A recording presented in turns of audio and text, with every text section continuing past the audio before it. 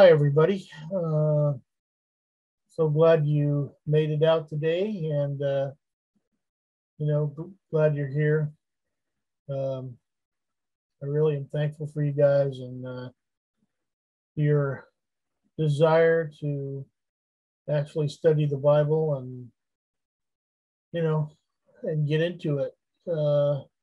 Unfortunately, today there are a lot of people who call themselves Christians who don't seem to be that interested in Bible study or prayer or anything else. Just, want to go to church and have a little club and whatever. But I'm thankful for people who really are interested in studying the Word, because we need it. We need every bit of information we can get to help others today, because there's so much going on in the world. David, do you want to open us up in prayer? Are you able to unmute? Yeah, I'd be glad to. Okay. Lord God, we're thank you for this time that we can gather together in, and that you can be in the midst of us no matter where we are and no matter what time zone we're in. And we're thankful that you have this amazing ability to be with all of us. And Lord God, we just thank you that you've helped Sandy to study this lesson and given him wisdom. And Lord, let us help to understand this book of Galatians, which we know in the coming days that people will be even more lawless. And they will also try to go, there will be some that will think they'll be doing good and will be doing evil and want to actually say they're not under law. But Lord God, we just ask that you would help us to understand the days we live in, help to understand this lesson, and then ultimately, Lord God, help us to apply it to our lives so that we might be conformed into the image of your Son and be ready for what lies ahead. And we ask this in Jesus' name. Amen. Amen. Thank you so much, David. Appreciate that. Well, today we're moving on to Galatians 2, verses 1 through 10, if you want to keep up. Paul, in chapter 2, launches into what happened when he met with the apostles. Now, this is important background information to prove, number one, that he is an apostle commissioned by Jesus Christ himself. That's, by the way, is the criteria of being a true apostle. Number two, that the disciples accepted him as one of their own. And number three, that the false teaching of works was very dangerous, so much so that it almost fooled many of the apostles. Some Christians do not believe that they can be deceived. Uh-oh. In fact, there's whole types of doctrinal standings where people don't think a Christian can ever be deceived. But you know what? That's foolishness, because if the apostles were almost deceived, then we as modern believers, we better take the warning seriously. When the disciples asked Jesus about the end times, what did he say? He said this, Matthew 24:4. Jesus answered, "Watch out that no one deceives you." That's what he started with. If Jesus said it, apparently it can happen. Why would he say it? Makes no sense to say it if it's impossible to happen. Unfortunately, when I saw the Brownsville and Toronto blessing and all those things come along, I saw a lot of people who called themselves Christians get deceived. So it can actually happen. You know what? Jesus spoke that to the disciples and the apostles, as they would later be called. So you know what? It applies even more to us. We're living in the end times, so we need to learn from history to not be fooled by both legalists or liberals on either side. There's some clever people out there, and they can deceive you. They can mix you up. And you know what? That's what the devil wants. The devil wants more than anything to corrupt our belief system. Because he knows if he can do that, then we're in trouble. You don't want to end up believing in a different Jesus, a different Holy Spirit, a different gospel. But that can happen, unfortunately. Remember that Jesus said that in the end times, false prophets would come with not just signs and wonders, but great signs and wonders. Did you know that Satan can do great signs and wonders?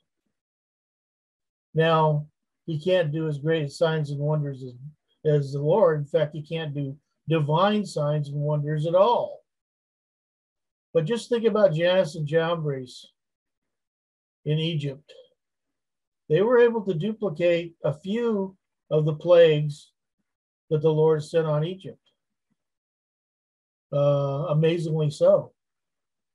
But when it got a little further down the line, they couldn't do it anymore. There are things that Satan can do, and there are things that he can't do. But unfortunately, we've got a whole generation of Christians who have been brainwashed into thinking that signs and wonders are the way to really tell if God is doing something. Oh, don't be deceived, folks. Hey, people have been going to shamans all through history. Why? Because they don't do anything? No, because they actually do something. And it's not divine healing, but they can do healing. I would say it's paranormal healing. I've written actually an article on that subject of different types of healings, and to be able to tell if something is a true divine biblical healing. There's some criteria that have to be followed for you to make that proclamation. But today, unfortunately, people are doing that all the time, and it's not true. It's not from God. And what God calls it is lying signs and wonders. And I like that designation, because what's happening is people are attributing something to God that's not from God. So be careful, lest you be deceived. Well, let's start with verse 1. 14 years later, I went up to Jerusalem, this time with Barnabas. I took Titus along also. I went in response to a revelation and set before them the gospel that I preached among the Gentiles. But I did this privately to those who seemed to be leaders, for fear that I was running or had run my race in vain. Yet not even Titus, who was with me, was compelled to be circumcised, even though he was a Greek. This matter arose because some false brothers had infiltrated our ranks to spy on the freedom we have in Christ Jesus and to make us slaves. Oh, that's what they do. They're like double agents. They come in and try to spy out what the freedom is that you have and take it away from you. Well, this is the trip that Paul took to Jerusalem, where he brought the offerings of the churches there. Paul had been preaching the gospel for some 14 years already, since his conversion, when he finally met with all the apostles. Paul wanted to be sure that the Galatian church recognized that Paul's apostolic authority came from Christ, not from a group of men in Jerusalem. Jesus had given Paul a revelation, part of which no doubt had to do with what Jesus had revealed to Peter. This also showed that men did not call Paul to come to Jerusalem, but God had given him divine instructions apart from the other apostles. And this, of course, was also to establish his apostolic authority in the minds of the Galatian believers. But rather than confront the apostles on the issue of the Gentiles in public, Paul met with some of the leaders in private. Paul's fear was not that he was wrong or that the gospel should not be preached to the Gentiles. They all agreed with that. But he feared that everything he had been teaching would be undermined by those who had begun to accept the false teachings of some Jews who were saying that the Gentile Christians needed to come under the law of Moses, in particular, that they needed to be circumcised. Now, Titus went with Paul, likely as a demonstration of the fact that God approved of Gentiles whether or not they were circumcised, and Titus was not. God's approval of believers and indwelling of the Holy Spirit does not rest on the law, but on Christ and his finished work on the cross. One thing that false teachers always do, they infiltrate churches to spy on the freedom Christians have, then use that freedom to try to make people slaves to false doctrines. In this case, slaves again to the law from which Christ had freed them. Legalists want to put people in chains, the same chains they wear themselves. Well, they're not content to live their lives to their own standard, but they want to impose it on everyone else who will listen to them. On to verse 5. We did not give in to them for a moment so that the truth of the gospel might remain with you. As for those who seem to be important, whatever they were makes no difference to me. God does not judge by external appearance. These men added nothing to my message. On the contrary, they saw that I had been entrusted with the task of preaching the gospel to the Gentiles, or the Greek uncircumcised, just as Peter had been to the Jews. They talk about the Greeks, but it's really, they're talking about the Gentiles. For God, who was at work in the ministry of Peter as an apostle to the Jews, was also at work in my ministry as an apostle to the Gentiles. But Paul recognized the infiltration of false brothers and did not give them any room to deceive others. Paul did this so that the ministry to the Gentiles would not be compromised. The 12 disciples didn't impress Paul. He treated them like anybody else. You know, and this is how we should be also. God is not a respecter of persons. I see this mistake made so many times by people who call themselves Christians. Oh, you know, we're impartial and this and that. But you know what happens? As soon as somebody challenges their pastor on some false doctrine, oh, they come to his defense. Oh, don't do that. Don't talk about that person. He's a great teacher. Instead of listening to the rebuke and taking it to heart and checking it out. No, they don't do that anymore. Very few people, especially pastors, take admonishment and rebuke anymore. It just doesn't happen. Well, many times we allow our traditions of honor to help to keep us from telling the truth. But Paul was not about to give up one of the central themes of the gospel for anyone, including the original 12. You know what? We can all be thankful for that. God doesn't judge by the outside, but on the inside motives. And so we should also not be swayed by outward things when the real issues are internal. They're spiritual issues. 1 Samuel 16:7. But the Lord said to Samuel, do not consider his appearance or his height, for I have rejected them. The Lord does not look at the things a man looks at. Man looks at the outward appearance, but the Lord looks at the heart. He's talking about Saul. Fortunately, the apostles recognized that Paul had been given a mission by Christ himself to preach the gospel to the Gentiles. They saw that Jesus had assigned them different places, Paul to the Gentiles and Peter to the Jews. You know what? This shows that we all don't have the same ministries or gifts necessarily. God gives various gifts to various people in various ways. 1 Peter 4:10, each one should use whatever gift he has received to serve others, faithfully administering God's grace in its various forms. And of course, 1 Corinthians 12:4, there are different kinds of gifts, but the same Spirit. This is what makes this whole idea that you have to speak in tongues to show that you have the Holy Spirit not true.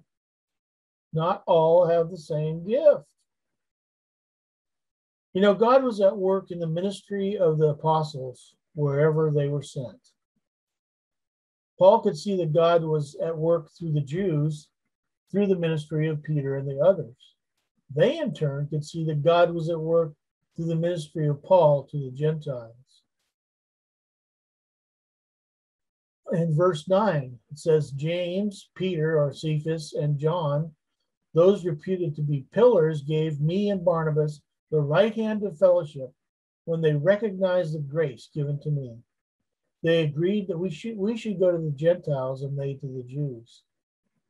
All they asked was that we should continue to remember the poor, the very thing I was eager to do. You know, the apostles in particular, the three who were called the pillars of the church, extended fellowship to Paul and Barnabas.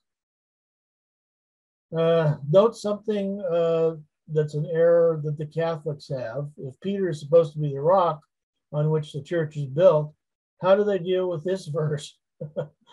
Where it seems that James, Peter, and John were the pillars or foundation of the church. Well, the fact is that Peter was actually called the little stone, Petros, while Jesus is the rock, Petra. Jesus is elsewhere referred to as the Petra in 1 Peter 2:8. A stone, Jesus, that causes men to stumble, and a rock, Petra, that makes them fall. That's Isaiah 8:14 also. They stumble because they disobey the message, which is also what they were destined for. 1 Corinthians 10:4, and drank the same spiritual drink, for they drank from the spiritual rock that accompanied them, and that rock, Petra, was Christ. Oh, I see now why the Lord got so mad at Moses for striking the rock. That was a representation of Jesus Christ himself. Jesus was there in the pillar of fire, etc., when the Israelites came out of Egypt. The Messiah was there. So the apostles not only recognized that Jesus had called Paul and that he had already been preaching the gospel to the Gentiles, but they agreed that Paul was in the right place and they were in the right place. The apostles also agreed with Paul's gospel, where he taught salvation by grace alone through faith alone. By the way, it's grace alone, by grace alone, through faith alone, in Christ alone. God didn't give us the gift of grace and the gift of faith. He gave us the gift of grace. We are to exercise our faith by placing it in the object of our faith, who is Jesus Christ. He will help build our faith, actually often through things like persecution and trials, but he will build us up in our faith. But Calvinists say that you don't even have to believe to be saved, because God already predestined you. You're all done. That's really against what the Bible teaches. We do have to exercise our will and make a choice. Now, we can't do so unless we've heard the gospel and the Holy Spirit convicts us, opens our eyes to ourselves and to who Jesus is, and we believe, we put our trust in him. But the deal is we have to do that in order to be saved. Believe on the Lord Jesus Christ. And by the way, that word for believe is actually means be believing. It's an active word. You know, the only admonition that they gave him, which had nothing to do with the salvation message, was that Paul would not forget to help the poor, which he was already doing. James 1:27 says, religion that God our Father accepts as pure and faultless is this, to look after the orphans and widows in their distress and keep oneself from being polluted by the world. Unfortunately, a lot of people try to do the first part, but they forget about the second part of that, being polluted by the world. This world is all about pollution. It's so funny how people worry about environmental pollution. Spiritual pollution is far worse. And what's happening on TV these days with television ads and movies and video games and all this kind of stuff, computer stuff, is horrible. It's absolutely horrific. When I see stuff like that, I just yearn for Christ to come back. I'm so tired of what this world is dishing out. It is brainwashing people. We need to be careful lest we be brainwashed. God does want us to help the poor, particularly widows and their children and orphans. We also need to keep ourselves from being polluted by the world. Mark 14:7 says, the poor you will always have with you, and you can help them anytime you want, but you will not always have me. We need the Lord. And guess what? People need the Lord. Oh, yeah, they may need physical help. They may need material help. And we should do that when we can. But the first order of business is spiritual help. You know, back in the day when my parents went out to be missionaries, that was always the first order of business. Well, we had ways to help people materially, but we always made sure that we were attempting to help them spiritually by preaching the gospel, etc. That's very important. You can't go out there like Mother Teresa and then tell people, oh, they can go back to their pagan religion. That's not helping. Jesus himself stated that we can and should help the poor, but our first responsibility is to serve and worship him. Luke 4:18, the Spirit of the Lord is on me because he has anointed me to preach the good news to the poor. That's what we should be doing, preaching the good news to the poor. He has sent me to proclaim freedom for the prisoners and recovery of sight for the blind, to release the oppressed, etc. We should never forget our first responsibility. And what is that? It's called the Great Commission. I was so interested to see that there was a poll done, and a very low percentage of Christians even know what the Great Commission is today. What is that? I don't know what that is. Is that where we march through the street and march for Jesus and put up banners and shout Jesus, Jesus, Jesus in the public square and marching around, taking the land? No, has nothing to do with that. Jesus was sent to preach good news to the poor. That means not only those who are poor materially, but those who are poor spiritually. We need to be first concerned with the poverty of the spirit. And that concern will also bring us to help people with poverty of the flesh. I read something interesting in a publication. It was called God's Partiality Toward the Poor. The phrase God's preferential option for the poor describes a phenomenon found throughout the Old and New Testaments. God's partiality toward the poor and the disadvantaged. Why would God single out the poor for special attention over any other group? I used to wonder. What makes the poor deserving of God's concern? I received help on this issue from a writer named Monica Helwig, who lists the following advantages of being poor. Number one, the poor know they are in urgent need of redemption. Oh, that's a big one. The spiritual elite, the people who think they're on top, they're the Pharisees of today, they are almost impossible to reach. But you know what? Often the poor, they know they're sinners. They know they need a Savior. Number two, the poor know not only their dependence on God and on powerful people, but also their interdependence on one another. Number three, the poor rest their security not on things, but on people. Number four, the poor have no exaggerated sense of their own importance and no exaggerated need of privacy. Number five, the poor expect little from competition and much from cooperation. Number six, the poor can distinguish between necessities and luxuries. Number seven, the poor can wait because they have acquired a kind of dogged patience born of acknowledged dependence. Number eight, the fears of the poor are more realistic and less exaggerated because they already know that one can survive great suffering and want. It's a big one.